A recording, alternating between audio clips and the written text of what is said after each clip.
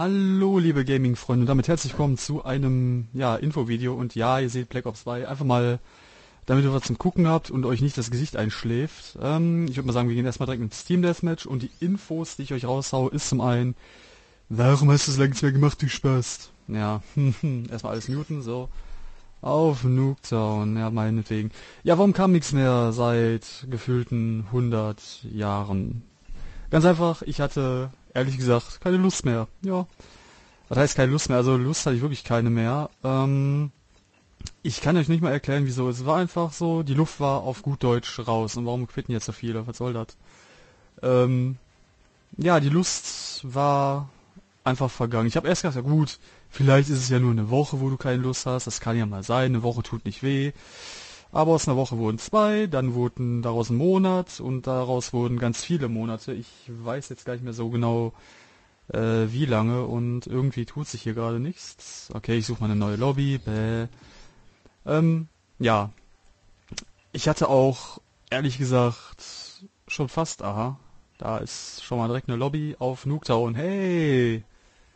Ja, immerhin. Oh Gott, ich werde so rasiert. Ja, jedenfalls hatte ich auch schon diverse Gespräche mit dem EWOKaiLP. Oh Gott, ist das laut. Weil ich hatte auch echt schon gedacht, okay, weißt du, wenn die Lust gar nicht mehr wiederkommt, dann kannst du auch gleich aufhören und sagen, ja, dann stirbt der Kanal, macht ja nix. Ja gut, einige haben auch gesagt, ja komm, du kannst ja auch, Dankeschön. Mach doch nach Lust und Laune, ich meine, aber gut, hätte ich machen können, aber ich sag mal so, wenn man Let's Plays macht, die man eigentlich täglich raushauen könnte, und dann zu sagen, ja komm, ich bringe mal alle Jubeljahre, vielleicht mal alle 2 Wochen mal ein Video, ist ja auch nicht so das Wahre. Ja gut, dass ich jetzt gar nichts gemacht habe, ist auch nicht gerade das Tolle, aber hey, was soll ich machen? Ich kann mich ja... Arschloch. Man soll sich auch nicht dazu zwingen, was zu machen, weil wenn man sich das tut, dann wird es meistens scheiße und das hört man auch stark raus. Und das wollte ich auch nicht, deswegen habe ich gedacht, komm, wartet ein bisschen. Und siehe da, Lust ist wieder da und ich hab's auch ehrlich gesagt vermisst, sowas hier zu machen. Oh, ich bin so ein fieser Spawn-Trapper gerade, ne? Oh Gott. Billige Nazi-Taktik for the win. Was? Na komm, geh down, danke. Alter, warum mache ich das? Na jedenfalls, ich bin wieder da. Ihr könnt euch wieder auf Videos freuen. Danke, dass du mich getötet hast, ich hab's verdient. Ja, allerdings muss ich euch gleich sagen, ich habe, wenn ihr das seht, ja, flash mich ruhig, einen Neuanfang vor. Heißt, was heißt Neuanfang? Ganz einfach. Ich werde mit sofortiger Wirkung, also wenn ihr das hier seht, werde ich alle laufenden Projekte abbrechen. Nicht, weil ich jetzt unbedingt, weil ich keinen Bock drauf habe, mehr diese weiterzumachen, im Gegenteil. Ja gut, es betrifft eigentlich nur ein Projekt, worauf ich keinen Bock mehr habe, aber das ist ja egal, warum bin ich so dumm. Naja, jedenfalls, die ganzen laufenden Projekte, die noch auf dem Kanal sind, die werden verschwinden und vielleicht mal nach und nach neu gemacht. Je nachdem, wie ich Lust habe. Dankeschön. Ja. Dafür starten dann komplett neue Projekte. Welche das sein werden, verrate ich nicht. Ich bin ja so fies. Sag mal. Toll, nur ein Assist. Und ja, das ist mir lieber, weil ich könnte zwar hingehen und sagen, gut, ich mache die alten Projekte einfach so weiter, aber ey, mal ganz ohne Witz, die letzten Parts sind ja wirklich Monate her und manche Parts, die ich auf der Festplatte habe, sind auch saualt. Und das ist ja auch nicht so das Wahre, ne? Deswegen mache ich einen komplett Neuanfang, schmeiß das alte Zeug runter und starte einfach mal komplett neue. Ist mir ehrlich gesagt lieber. Ja, so wird es vonstatten gehen. Aber die aktuell laufenden Projekte sind nicht das einzige, was hier gehen wird. Oh, da hat jemand den Blitzschlag rausgehauen, sehr nice.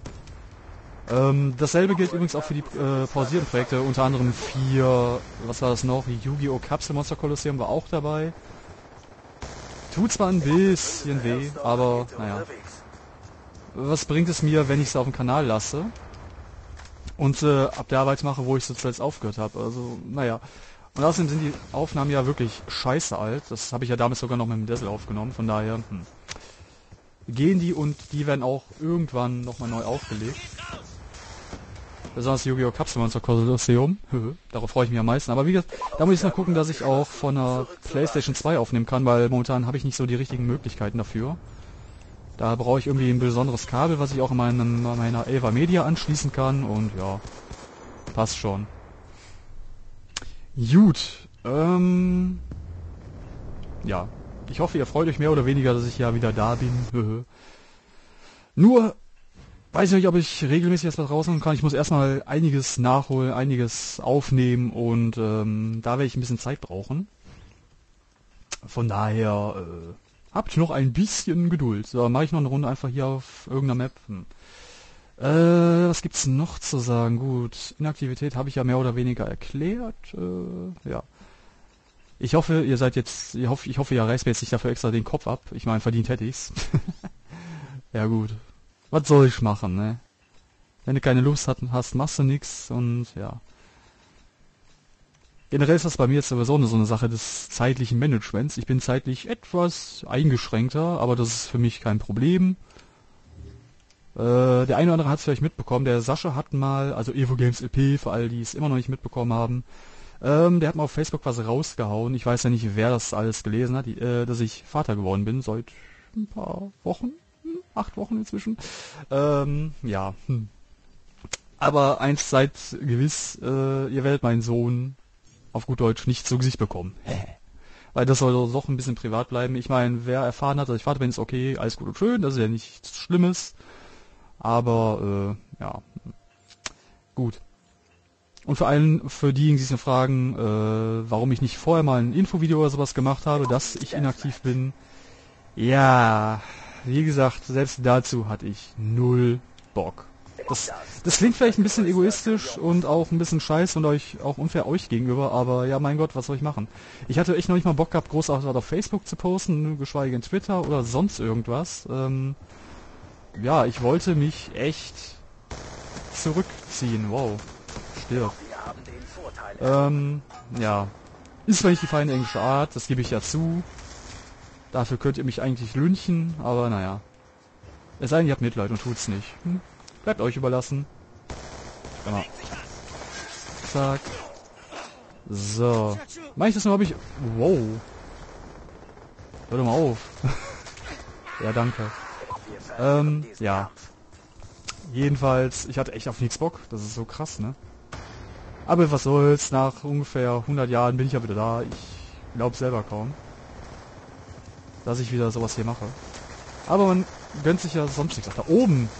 Halleluja, du mich auch. Du kleiner Schlingel. Dankeschön. Ich lieb dich auch. Ich lieb dich fast so wie deine Mutter. So, ja. Ach ja, und was ich noch sagen kann, projektetechnisch wird es auch ein bisschen, naja, runter reduziert. Ich meine, ich hatte ja wirklich viel zu viel am Laufen. Ich glaube, es waren 5 bis 6 Projekte.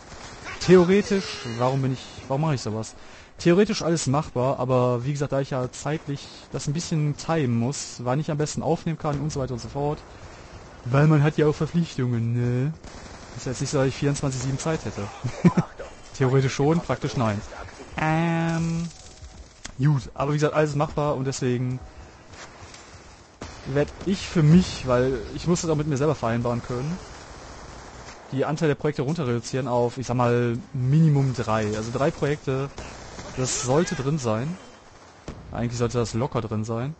Und was ich schon mal verraten kann, was die Projekte angeht, es wird immer unter den Projekten ein Sonic-LP laufen. Warum gerade Sonic? Ich bin Sonic-Suchti, es tut mir leid und ich möchte zumindest immer ein Sonic-Projekt am Laufen haben. Also zumindest Sonic-Spiele, die ich auch zocken kann, die ich auch habe. Das aktuellste wäre bei mir, was Konsole angeht, ist Sonic Generations. Oh. Ja gut, ich habe auch Sonic Lost World für ein 3DS, aber ich kann ja kein 3DS aufnehmen. Will ich auch ehrlich gesagt gar nicht, weil es würde sich auch bei mir nicht lohnen, von daher scheiß drauf. Aber Sonic ist ja ein breit gefächertes Spielgenre. Was heißt Spielgenre? Was laber ich? Eine breit gefächerte Serie, da kann man... Wow, warum mache ich so eine Scheiße? Da kann man ja einiges machen und es gibt ja auch noch diverse Sonic-Hacks, die ich machen kann. Also so schnell geht der Sonic-Stoff nicht aus. Ja.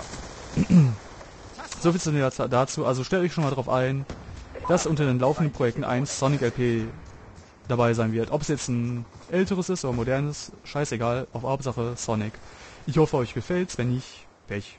Es wird durchgezogen. Gut, ja. Jetzt bin ich, glaube ich, mit allem durch.